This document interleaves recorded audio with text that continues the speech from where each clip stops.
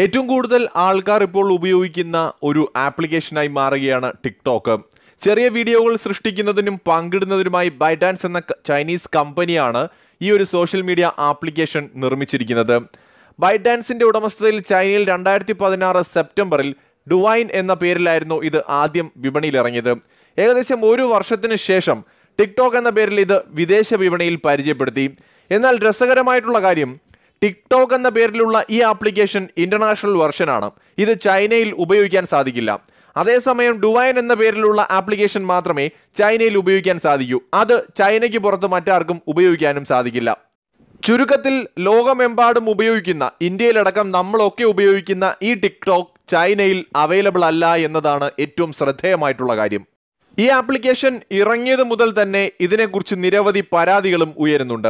ഈ ആപ്ലിക്കേഷൻ ഉപയോഗിച്ച് വൻതോതിൽ ഉപഭോക്താക്കളുടെ വിവരങ്ങൾ ചൈനീസ് സർക്കാരിന് ഇതിന്റെ കമ്പനി ചോർത്തി കൊടുക്കുന്നു എന്ന വലിയ ആരോപണം നിലനിൽക്കുന്നുണ്ട്.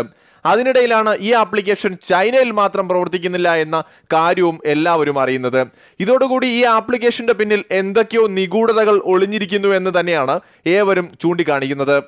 മറ്റ് രാജ്യങ്ങളിലെ യുവാക്കളെ ഇത്തരം ആപ്ലിക്കേഷനുകളിൽ അടിമപ്പെടുത്തുകയും അതിൽ തളച്ചിടുകയും ചെയ്യുന്ന ചൈനയുടെ തന്ത്രമാണോ ഇതെന്ന് സംശയിക്കുന്നവരുമുണ്ട്. അമേരിക്കയും ഇന്ത്യയും അടക്കമുള്ള രാജ്യങ്ങളിൽ യുവാക്കൾ ഏറ്റവും അധികം ഇഷ്ടപ്പെടുന്ന ആപ്ലിക്കേഷനുകളിൽ ഒന്നായി ഇത് ഇതിനോടകം തന്നെ മാറിക്കഴിഞ്ഞു.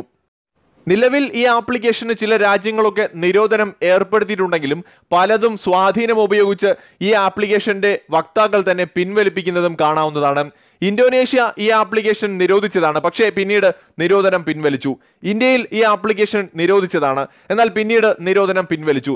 ബംഗ്ലാദേശിലും നിരോധിച്ചതാണ്. ഇത്തരത്തിൽ പല രാജ്യങ്ങളും നിരോധിക്കുന്നുണ്ടെങ്കിലും പിന്നീട് അവയെല്ലാം തന്നെ നിരോധനം പിൻവലിക്കുന്നതും കാണാൻ സാധിക്കുന്നുണ്ട്. എന്തായാലും നമ്മുടെ ഇന്ത്യ അടക്കമുള്ള രാജ്യങ്ങളിൽ ഈ ആപ്ലിക്കേഷൻ ഒരു ഭീഷണിയാണോ എന്ന് ഏവരും സംശയിക്കുന്നതിൽ തെറ്റു പറയാൻ സാധിക്കില്ല.